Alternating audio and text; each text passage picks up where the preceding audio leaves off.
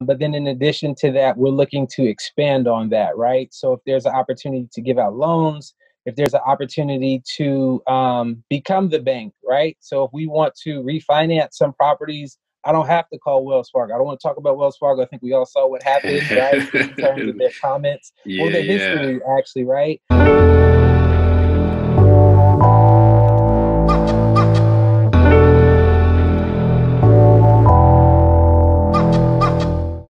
What's going on, everybody? Thanks for joining us for another episode of the Black Student Success Podcast, where we bring you insight and guidance from successful Black professionals. It's brought to you here by InQuire Hire. My name is InQuire, and as always, we appreciate the support for you listening. So today's guest is not only or has touched on the area of sports management, but entrepreneurship as well.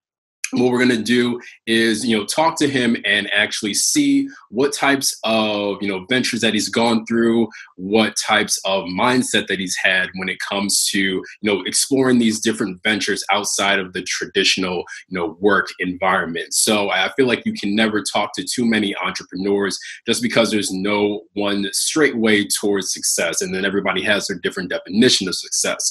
So we're going to touch on his, career within sports management, but also kind of go into the influences of, getting into entrepreneurship, what types of ventures that he's gone through, as well as, anything that he can, drop in terms of gems within his journey. So let's welcome Tre Jenkins to the show. What's going on, man? How's it going, everybody? Great to meet you. Thanks for having me on the show. Looking forward to connecting with, learning more about you today. I'm excited, man. Absolutely. No, and I appreciate your time as well. So we're going to start the show as we always start the show. We're going to start off by asking, who is Tre Jenkins? Absolutely. So I'd consider myself more than anything a critical thinker. I always like to understand beyond just what's being told to me, what's under this, what's the underlining value here? How do the dots connect? Hard question, man. Critical thinker, entrepreneur. I'm an investor, both through stocks and real estate. Really passionate about those areas. And then last, I'd say, more importantly, what I'm most excited about is just giving back to the community. So I work as a youth mentor through my fraternity, Kappa Alpha Psi Fraternity Incorporated. And primarily, I'm focusing on getting our young men prepared for college. So anything from weekly check-ins. Before COVID, we met with them at least once a month. Everybody's in suit and tie on Saturdays, both mentors and kids. We do weekly check-ins on Thursdays. And then I think ultimately just doing everything that we can do to ensure that these young Black men and Latinos are successful in every endeavor in life. So, that's me. Absolutely. And I appreciate the work that you're doing now with the kids that you're working with. Now that COVID's kind of the thing right now, have you guys adjusted to still try to meet with them and keep them motivated and keep on their toes with that? Absolutely. Everything, I think the world is on Zoom now, right? So Yep. I think a big thing now, we call these kids every Thursday, and not being in person, not being able to do that, and now saying, hey, sometimes getting in suit and tie on Saturdays, it was definitely an adjustment. Not being able to see them, not being able to have that human interaction, but just shifting more to a digital standpoint. One big event that we have every year is our college signing day. So the same way athletes are able to, sign and pick their schools, for ESPN, that type of thing. Mm-hmm. We try to do the same thing for kids where they have their hats of which schools they're going to. So that's one thing that we're trying to figure out now, just trying to figure out, how to navigate that. So, the kids still feel that they are important and, valued and that type of thing. So different challenges, but, we're all trying to figure it out. Absolutely. And I feel like that type of thing, I think that's a really creative idea to really, get them excited. And now that we're kind of all, within this digital world, we have the opportunities to record these things. They can relive those different aspects, especially that really important time where they're, picking the school that they want to go to and really starting that next chapter. So that's really dope work that you're doing.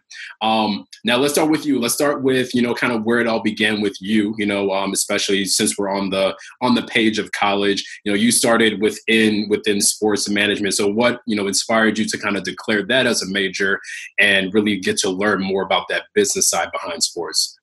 Right. So for me, I was an athlete in high school and college, right? So I played football, but realized, with everyone kind of getting concussions. I had a few concussions. Unfortunately, there was a teammate that I had at my high school that died. He had an aneurysm, Oh, right, wow. on the way to the hospital. So with the concussions that I had after that, putting everything together and talking to my dad, basically, he was like, "You're not playing football anymore," right? So focus primarily on track and cross country. That's what paid for school for me. So that element of sports, I was always interested in it as an athlete. But I think you kind of quickly understand, like, hey, if I can make this a profession or not. Like, and I wasn't that guy. I was a cool athlete, but not, on that level of being able to become a professional. So definitely wanted to stay within the sports space, but on the business side. So that was the connection. And, I chose to be in sport management and legal studies. I was a double major. Oh, nice, nice. And then with you now going to school for track and putting that together with that major, how was that to kind of be in that sports world in two different areas, within college? What was that like for you? It was interesting because you really had to understand the value of your time, and you quickly realize, though we're going to school as student athletes, it's a business, man. Like Mm-hmm. I wouldn't, even consider that student as athlete really a thing. It's really you're an athlete who goes to school. That's really what it is. Even when it comes down, and a lot of people may not realize this, but even your schedule, it's based around your practice schedule, right? So early on, it's like, hey, go to the school, get a great education, but you're really an employee there, right? And you're literally basing your education around, hey, well, if I have practice 2 a days, 3 a days, sometimes don't schedule it during those practices because that's when I have to work. Yeah. So it was definitely a challenge, but it learned you learn how to manage your time. You learn how to just get things done efficiently. And I think that that critical element of time management was one of the biggest pieces I took away from that experience. Yeah, and I think it's good to kind of get thrown into that where you have to now manage your time, because taking that out and you just have school, unlike high school, you have those gaps, or you don't have those courses, back to back in some cases. So you have a lot of free time, and giving that to somebody who's 18, that could, lead them to just, maybe not utilizing time the way they should. So I think that's good that you did get that structure and learn that Mm-hmm. early on, because that, I'm sure, progressed beyond college, with everything else that you're doing. Mm-hmm. So, now, once you actually got into the industry and kind of working for different franchises, Mm-hmm. what was the competition level like when it came to getting these positions? Was it really intense? I've heard that as many sports franchises are out there, even on the professional side, especially among the Black professionals, is still really close knit and relatively small. So, but what was that like when you're actually trying to get into the workforce? It was crazy, man. So I went to school in St. Louis, Missouri, right? And one of the biggest things for me, especially within sports, entertainment in general, right?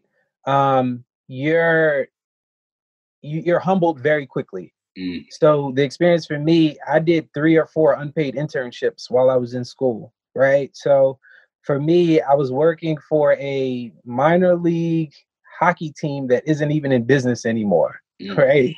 So, I wanted to work in sports, but it's like, before you get there, you have to get some type of experience. So just putting feelers out there like, hey, I don't watch hockey, being very, very honest with you. Uh-huh. I don't know any of those players. Not a lot of people that look like me. But I think more than anything, I knew that I had to get some type of experience. So, humbling yourself, checking your EO, being like, hey, I might want to work for the NFL, but I'm not at that point yet, and I don't have that call that I can make to some CEO to get me in there. Both of my parents are teachers, right? So just grinding, man. So I started out with that hockey team, that semi pro hockey team. And then one thing that really worked out in my favor was the NFL lockout. Hmm. So I think it was maybe 2010, sometime between 2010 and 2012. There was a lockout in the NFL. And, for any lockout, you don't see any pictures on like the league's website, right? Like they have like a whole bunch of old stuff, a whole bunch of old clips. Is really weird. So what I did was I sent an email to literally as many people as possible in departments like, hey, I know you guys are locked out right now, but if you need me to come lift some boxes, if you need me to come, do some grunt work, like, let's do it. Like, let's get it, right? Yeah. So lo and behold, somebody actually responded back to me, and as they started ramping back up, they needed help with grunt work, like going out to pick things up, or we need to do this. I had an opportunity to work on game day too, but that was kind of my end, man. Just checking my ego, getting some my feet wet, just getting with the semi-pro hockey team, and then sending those letters out to the NFL, to the St. Louis Rams at that time, and getting that opportunity. So that was kind of my way in. Nice. And I like the fact that you were bold enough to, send out all those emails, and then just even creatively think that, okay, during this time, somebody might need some extra help, with everything going on, to kind of, take their mind off of, all the other bigger things, or whatever the case is. Mm-hmm.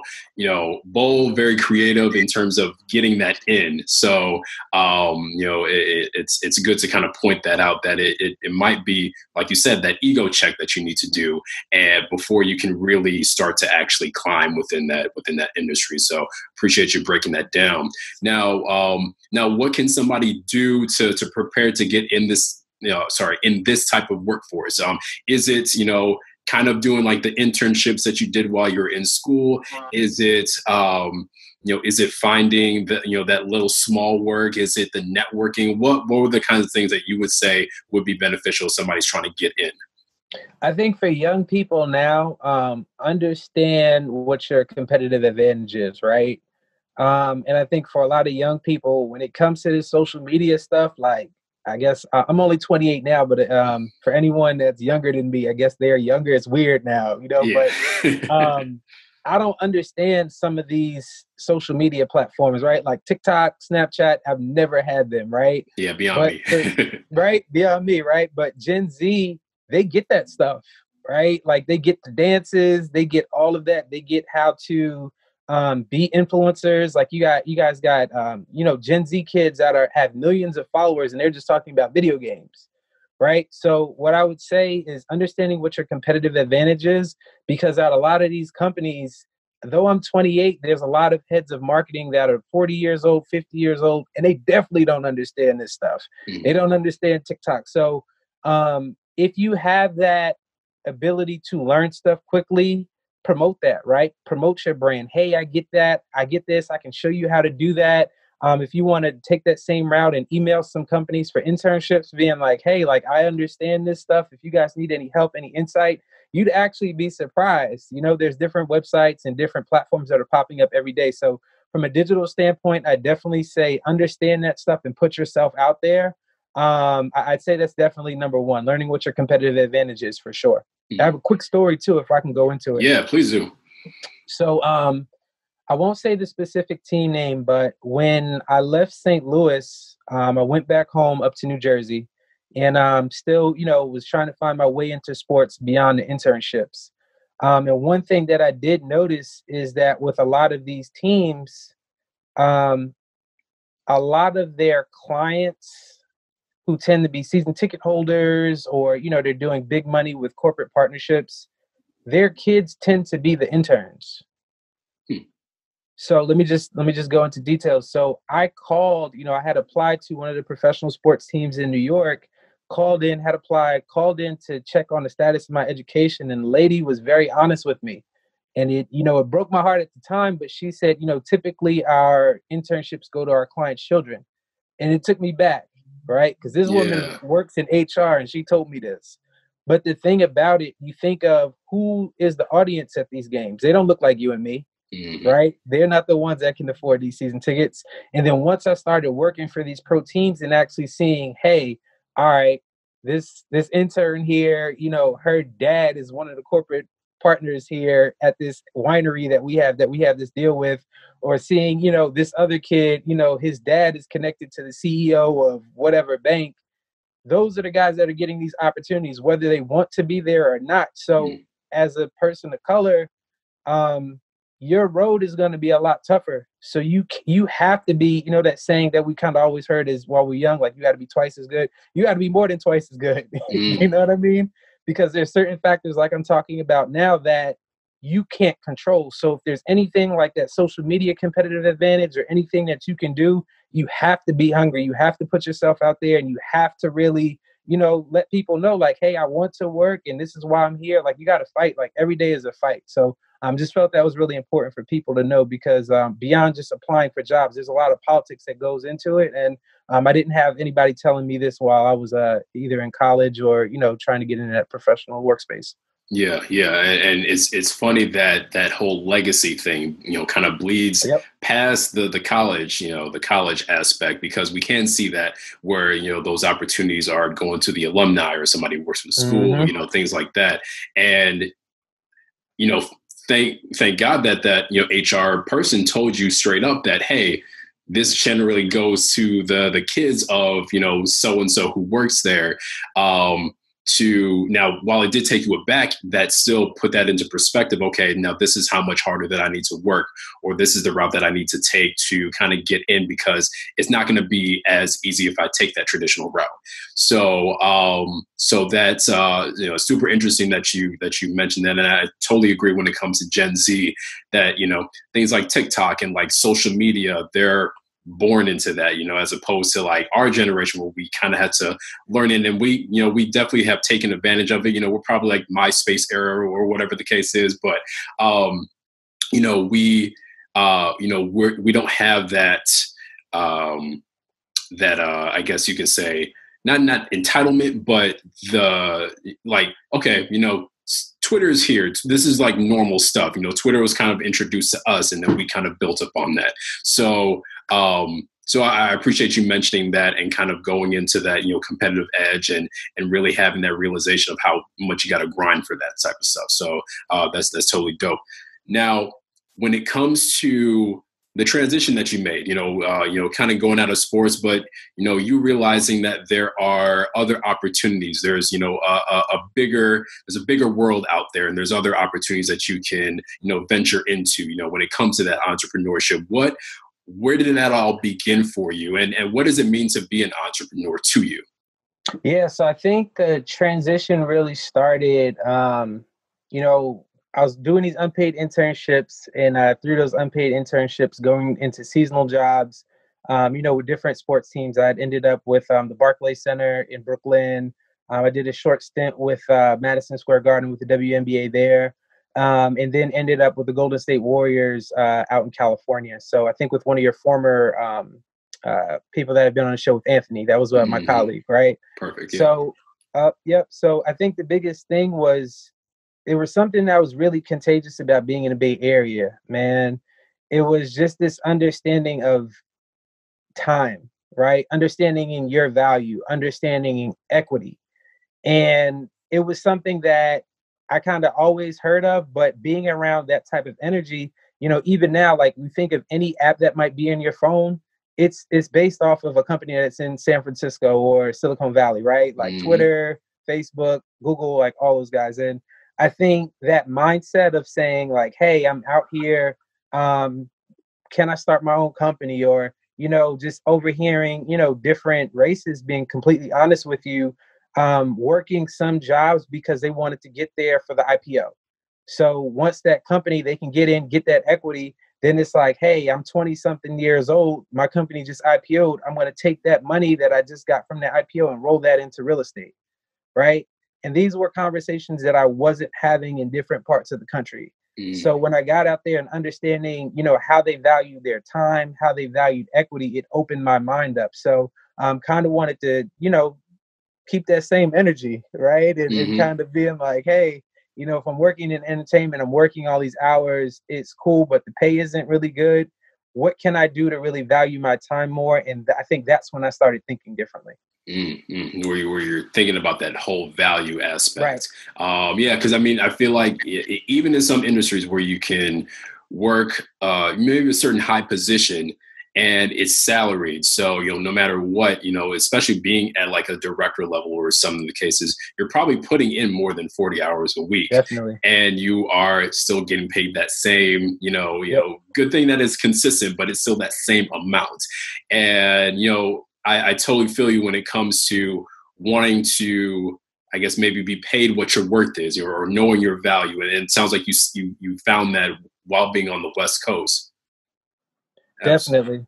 Okay. It was definitely. Sorry to cut you off. No, Absolutely. you're good. You're good. No, I mean, and we had some time on the West Coast as well. We were in LA for 2 years. And I mean, I can tell you, when you're surrounded by those different companies, you're really, relatively close to Silicon Valley. You see the building for EA Sports, on our drive to work, those types of things. And while, we're in the Midwest, and while people are more like kind of like go, go, go when it comes to the Midwest, people seem like they were more lax, but at the same time, they're surrounded by all of these different companies. So maybe they're lax, they're using that time to kind of be an influencer or things like that. They're really surrounded by, the people who are moving and shaking and everything. So it's nice that you wanted to take that and then kind of keep that no matter where you were at. I definitely agree, man. I think I kind of equate, especially being at Madison Square Garden, I work there seasonally. I equate being in that New York market to the Wolf on Wall Street. Like, if you've seen that movie where it's just like that scene with Leonardo DiCaprio and it's like, like that's literally like being in New York. And it's that mindset where it's just like, you might have that typical 9 to 5 schedule, but if you leave at 5 o'clock, it's kind of like, ooh, did you really leave at 5 o'clock? You really didn't stay here till 7 or 8 o'clock. And I think being in that New York market, that mindset of like grind, hustle is kind of like that unspoken expectation, right? So when I got to the Bay Area, especially with the Warriors, and it's like, oh, well, it's 5 o'clock. Well, it's 5:05. Like, what are you still doing here? It was kind of like, whoa, And I think that mentality breeds more of a sense where it's just like, hey, I understand my value, even outside of, maybe investing in other things. A big part of my value is my time, right? So if I'm leaving work on time, I have more time to be with my family, my loved ones, balancing out my life. And it was a huge difference going from New York to the Bay Area, night and day. Yeah, absolutely. So now, once you got into the space, you are trying to seek these different ventures. What was that like? Kind of making that transition from your traditional 9 to 5, or not only just a job but the mindset as well, to now, really getting on the grind, thinking creatively, trying to network, to get to where you want to get. What was that like? So I was thrust fully into it, man. There's a lot of people, especially 2020. It's been a wacky year, I think, to say the least, right? Right? Whack is an understatement. to say the least. Yeah. And I think a lot of us have been affected in different ways. And for me, being very transparent, I had bought a property, investment property in January. We closed on January 8th. So I was still working at that time. Then came the end of February. And I was laid off. Right. So not only was I laid off, it's like, hey, I just bought this property and it needs work. How am I going to get this done? Yeah. Right. Yeah. So it's like, you got to think.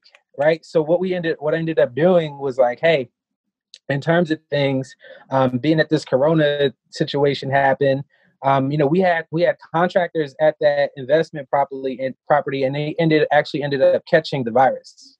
Oh, wow. So we had already, had an agreement with these guys, paid them some money, but in terms of the guys that actually caught the virus, they were also our structural engineers.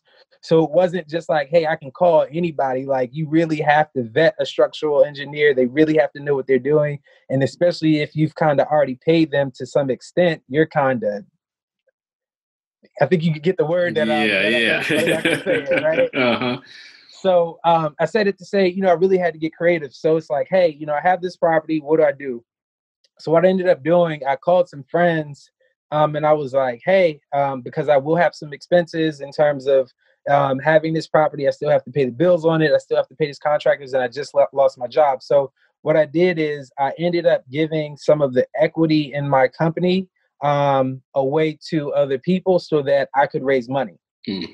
Right. So in terms of getting a little bit of float time so that I could manage, with this coronavirus in March, like no one kind of knew what this was. No one knew like when it would end. you remember like the panic in the grocery stores, you couldn't find anything. Yeah. Literally, right? And buying this house, you know, literally right before that, it was like literally the worst time to buy something. Yeah, I Right? totally get Lost my that. Yep. job, all that stuff. So reached out to the people, and that was really the start of like my company. And just thinking about as an entrepreneur, like the biggest thing as an entrepreneur is you're finding solutions of how to get things done. You won't have it always figured out, but you have to have that mindset where it's just like, hey, this problem happened. I can't really get emotional about this. I have to keep my calm. I have to think logically. I have to be creative, and I have to figure out a way to find solutions to these problems. So, long story short, it ended up being a great opportunity. We raised the value. We were able to get tenants in there, and having that extra cash by giving up the equity, that was really the start to the company. So everything is done now. You know, it's cash flowing really well. We're working on different properties now, and you know, that was really the start to that the business. It's called Bequity Capital. Perfect. Yeah, Mm-hmm. I'm glad you transitioned into that. And one of the things that you pointed out is it's okay not knowing everything, especially Mm-hmm. within this world, or actually within anything. You know, if you try to kind of map out and then know exactly how everything is going to go, especially if you are trying to factor in curveballs and everything, that can kind of get you stuck and keep you from moving if you don't have all those pieces in order. But it sounds like, especially with your situation, you knew of what to kind of do. You didn't know maybe what the actual end result was. You knew where you wanted to get to, but you at least had some of those pieces together to actually start moving. And it sounds like you have a very adaptive mind when it comes to that, because things are going to be thrown your way, you know, that you're not going to expect, but you have to kind of really act on those. And it sounds like you did that, and then fortunately turned up on top when it came to that. So that's really cool to hear. So let's actually get into Bequity Capital, what that is. You know, tell the people, you know what inspired creating that. You know, what you mainly focus on, and then what those goals are that you have with the company. Definitely. So I would describe Bequity Capital. It's an investment company. So it's an LLC, a multi-member LLC, and we essentially created it to promote wealth and financial literacy within communities of color. Right. So we're focused primarily on right now of buy and holds. We'll do a mixture of fix and flips. But then in addition to that, we're looking to expand on that. Right. So if there's an opportunity to give out loans, if there's an opportunity to become the bank, right? So if we want to refinance some properties, I don't have to call Wells Fargo. I don't want to talk about Wells Fargo. I think we all saw what happened, right? Just in terms of their comments or their Yeah. history, actually, right?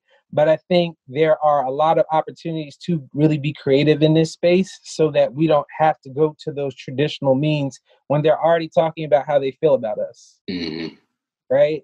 So that's where the mindset is going. So right now it's an LLC. We're working with a lawyer right now to convert it into an actual fund.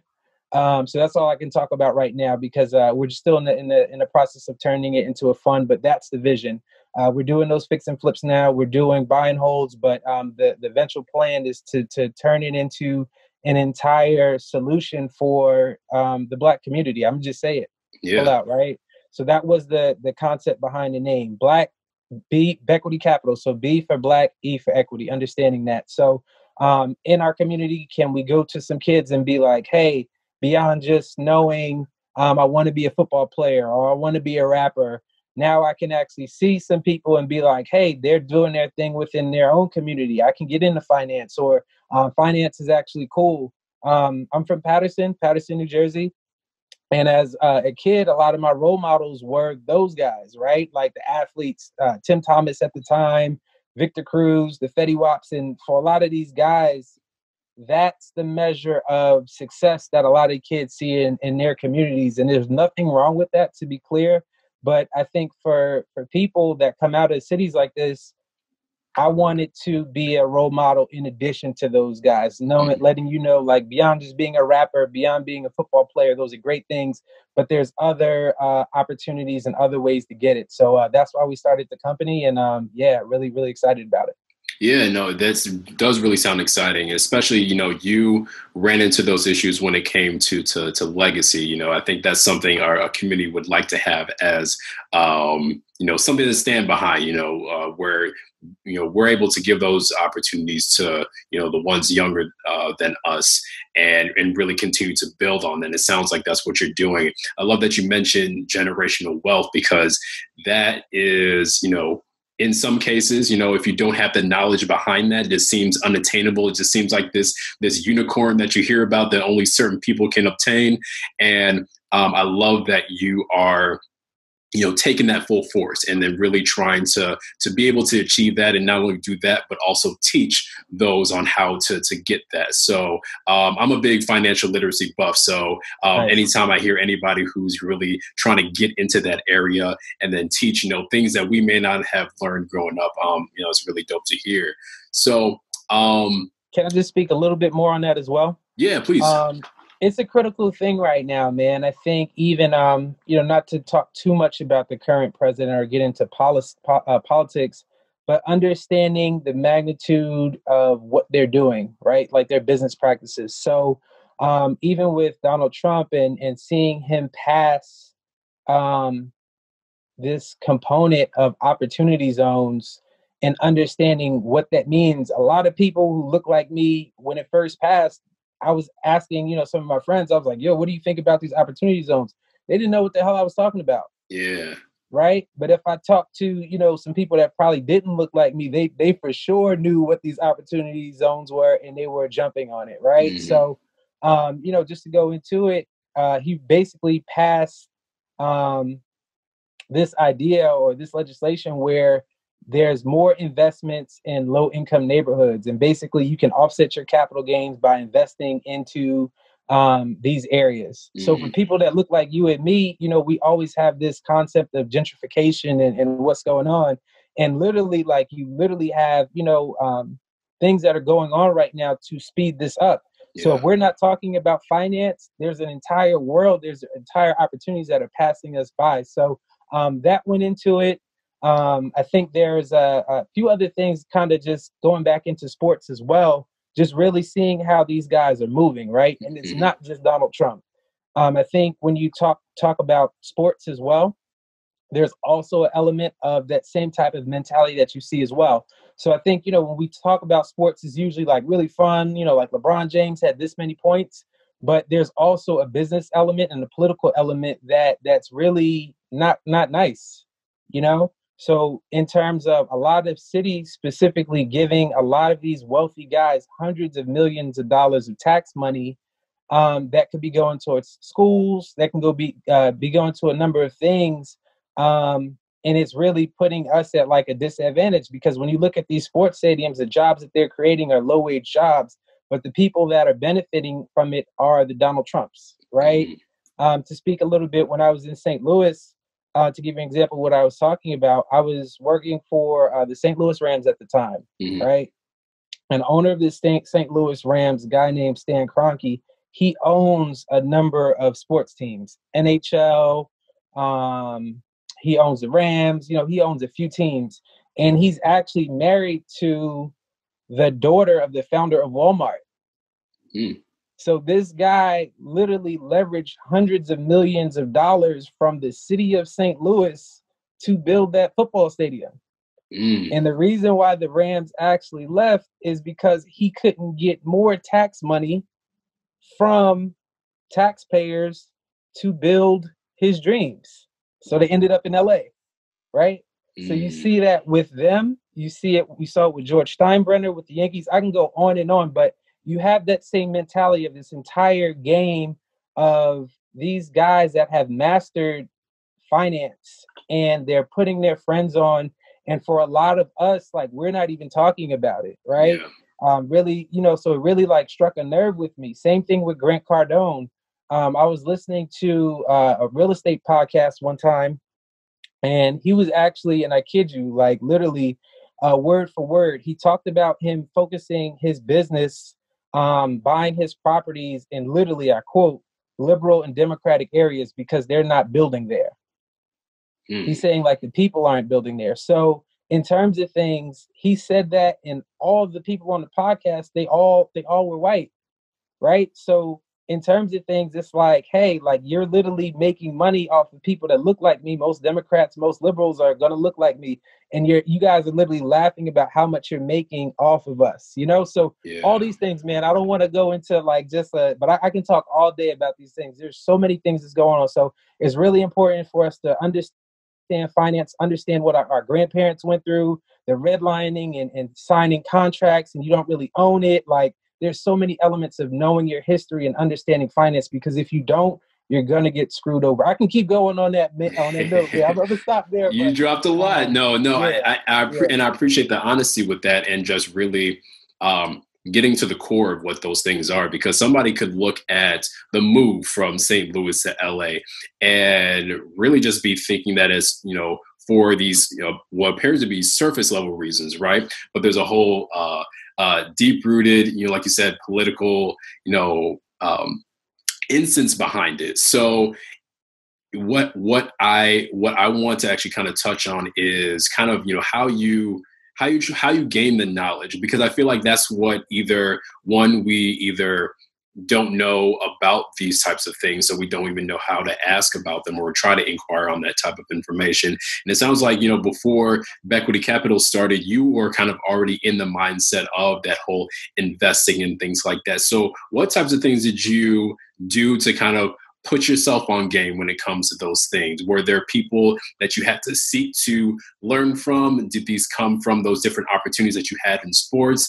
What were some of those ways that you gained that knowledge to really help you put you in a position to help others like us? Critical thinking, right? So kind of going back into, what we kind of talked about. So like I said, I'm from Paterson, New Jersey. But I didn't go to high school in Paterson. My parents wouldn't have let me, right? They're like, yo, you're not going to high school here. It's too much going on. Like, you're not doing it. So long story short, in Paterson, you have so many liquor stores. You have so many the check cashing places. You have so many of these toxic businesses. Even the fast food restaurants, like there's so many McDonald's and all this stuff. And it's like that stuff is important to see, right? Because when I went to school in Montclair, New Jersey, they actually had none of that, right? Like they only had I don't know, if I haven't been back to Montclair in a while, but they only had one fast food restaurant, a Popeyes, in the black area. Right? Typical. Right? Uh-huh. Exactly. Right. But just that understanding of like, hey, why is that? And digging deeper and seeing, oh, well, they actually have city ordinances here that don't allow people to bring these businesses in. So why in the low income areas do we have these, everything I mentioned, but in the other areas where the suburban areas, there's actually laws here that don't allow that type of stuff. Right. Yeah.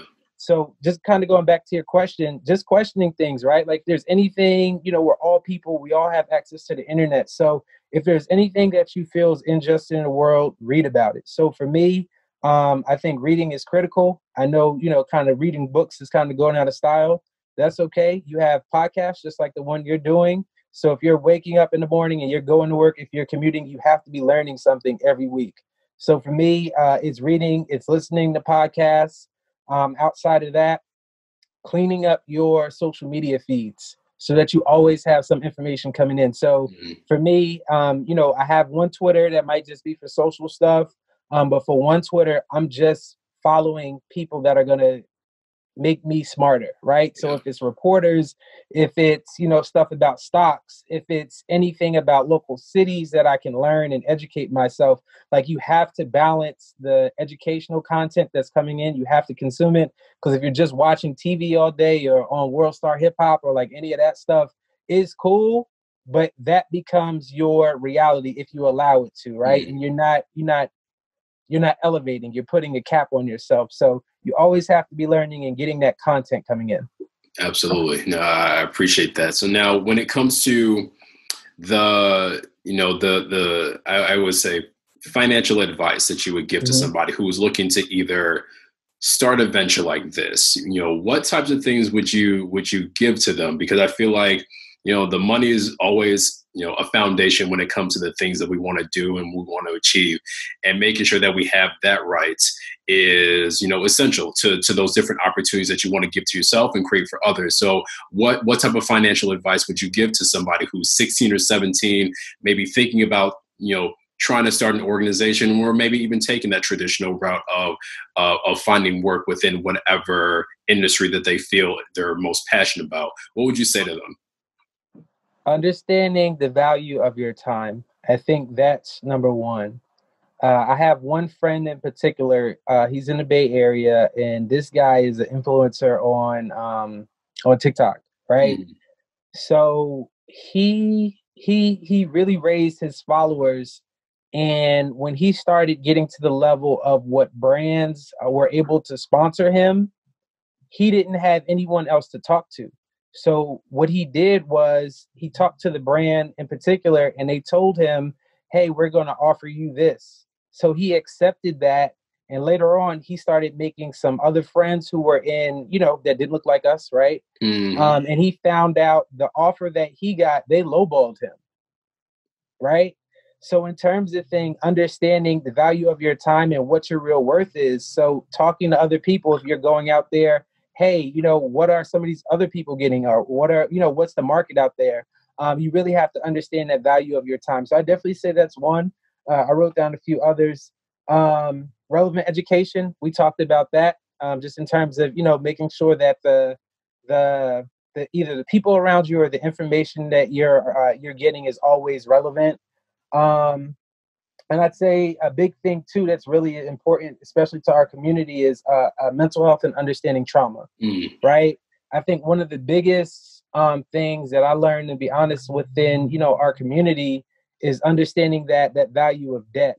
And for a lot of generations before us, or like even some of our parents, they did that. Hey, I'm gonna just put my money in a shoebox somewhere because I don't trust the bank. There's a lot of trauma there, right? Yeah, yeah, Or hey, when it comes to debt, all debt is bad. So I'm not going to leverage this debt, or I'm not going to do this cash out refinance or the second mortgage on this house to buy another one. So understanding that, though we may look at our family members, particularly our parents, as like our loved ones or as our, like our role models, sometimes there's a lot of trauma that either our grandparents or our parents have that they do pass on to us, right? yeah. And I think we as a people, especially like generations now, you have the access to the internet, you have access to all these opportunities. So you really have to manifest that. You really have to understand, like, hey, just because my parents went through this, my job is to be better than that. So, Yeah. the mental health component, understanding the value of your time, and relevant education. I'd say there's 1, 2, 3. Perfect, man. That's really well said. And yeah, we would try to advocate for, self-care and things like that. I love how you pointed out the whole trauma thing, because you may not know the why behind some of the advice that you've gotten either from mentors or from your parents until later on, and you figure out, oh, that's why they said these things. Well, this is actually how it is, based on learning that. So I love how you question the world. I love the whole critical thinking that you do kind of on a consistent basis. And that's kind of what's brought on a lot of that knowledge that you have. I'd love to talk more and kind of pick your brain. We do got to wrap things up, but I do want you to actually see if you can provide our listeners with a book recommendation. As much as, we would like to think reading is going out of style, or really specifically books. I would like to vouch for audiobooks. That's a thing, just in case people forgot. But is there a book that, anybody can pick up to really start, kind of cultivating their mind into that mindset that will kind of get them to higher heights? Or if it's on a specific topic that you feel like everybody within our community should know, what would you recommend? So the book that actually got me started, we talked about sports and politics. I was really more interested in the stuff that we talked about when it came to sports, in the Yeah. sense of, a lot of these owners kind of pointing their fingers at us, saying, like in terms of stuff, you guys are just on welfare. You guys are just, getting money from the government. Come to find out, they're actually taking on more money from the government than a lot of us are, right? So Right. to answer your question, there's a book called Bad Sports. How Owners Are Ruining the Games We Love by an author called Dave Zirin. And he breaks down everything. Some of the stuff that I even talked about today, where it comes down to, there's an interest in sports, but how are these guys, these owners, leveraging tax money to make sure that, they're doing a lot of things, So that's definitely one. I love that book. I read it in high school, and my mind's been going since then. Perfect, man. Bad sports, everybody. So definitely pick up a copy, read, listen, however you want to consume it. Tre, it's been an honor to have you on the show. You've dropped a lot of great knowledge. Probably got to bring you back on, just kind of pick your brain a little bit more. It sounds like you have a lot that you want to share. I definitely want to see Bequity grow. So I'll be trying to keep up, follow, and touch base with you to see how things are going. But any last words? Tell the people how they can reach you if they wanted to reach out. Absolutely. So we're in the process of building out Instagram, man. So bear with me. I'm doing a lot right now in terms of dealing with the contractors and the lawyers right now. But at Bequity Capital, that's our Instagram handle. And as we build things out and turn it into a real estate fund, we'll definitely pick up content there. We have a few posts now, but just not much. But at Bequity Capital would be the best. Perfect. All right, man. Well, thank you for coming on the show. Thanks, everybody, for listening. As always, like, comment, share, and subscribe to the podcast. We would definitely love to hear your feedback. We definitely love those high ratings. Anything that you can give us, that support is more than appreciated. You can also follow us on social media. We're on Facebook, Twitter, and Instagram. That's at InQuire Hire. We also have our website, InQuireHire.com. We've got a lot of great information there. If you need any type of help with college preparation, we have a multitude of services there. So if you are looking to try to figure out what you want to do, or trying to juggle between these different award letters that these schools have given you, we would love to be of some help, some assistance to you. So until next time, peace to you. Enjoy your day.